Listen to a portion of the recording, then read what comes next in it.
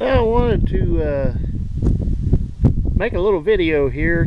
I've been asked a few questions about this, how it works, so I thought I would explain on this old John Deere combine how this spring assist works. As you can see, there's no pressure on the head, so the springs have pulled that shaft, or the far end here, back, which opens this up.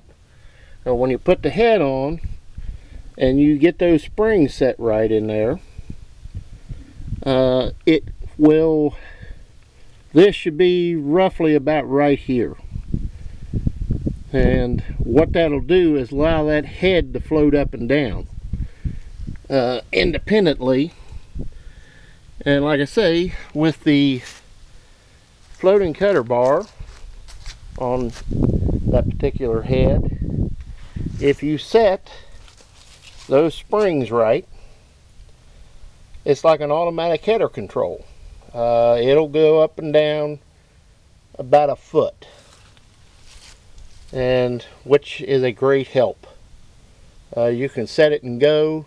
You still got to keep your eye on it, but it's not like running a straight head to keep it out of the dirt. It really works good, and I love it. But the old girl's getting ready to be put in the barn, but I thought I would make a video and kind of show and explain how that system works. And it's very, very simple. Get the correct spring tension put on it, and you can make a straight head with a skid plate like the old 4400's got on it over there.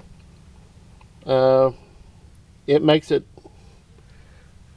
like an automatic header control for it, and it works great. If you didn't have robot, you didn't have floating cutter bar, the spring assist here with a head with a skid plate was better than nothing.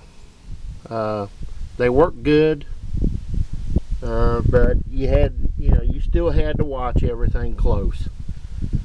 But with this spring assist, with that floating cutter bar head, they work together, and it's a great system.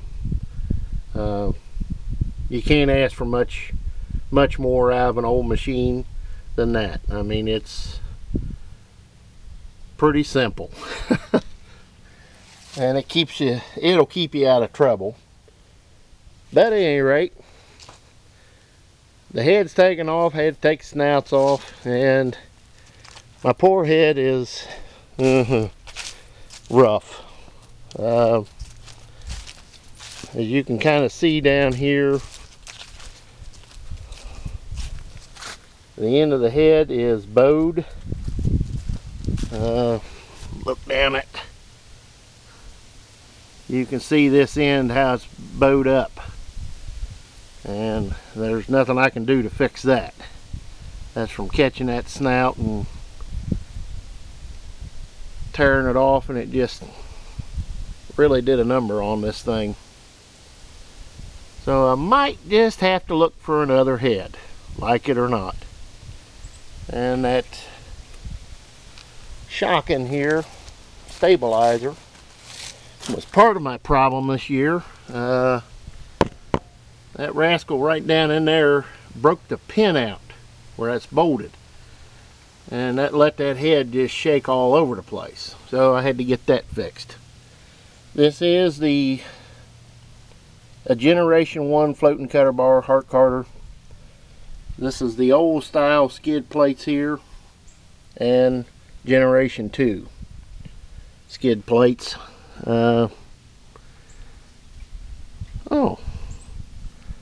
that's lovely. That broke out back there.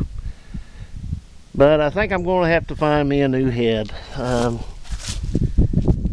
This one you can only patch and weld so much. You got rust holes, and unfortunately I found when I was last little bit where that hub bolts to the auger in there, that flat plate, it's breaking out around it.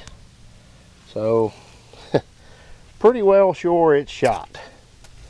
And I patched it there. I patched it there several years ago before I had a MIG welder. But it is what it is. It served me well. I bought this head in 1988 and I've used it quite a few years. But I think she's time for a new head for this old girl. Kind of a wide one now with them 23 ones on it, but ain't nothing I'm going to do about change about that. But like I said, I just wanted to show that spring assist and how good it works with the floating cutter bar. So if you like or have any questions, please comment, rate, and subscribe. We'll see you next time.